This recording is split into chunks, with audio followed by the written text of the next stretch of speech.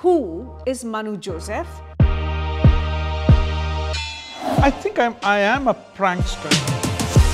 Are you playing a prank? Not right now, not right now.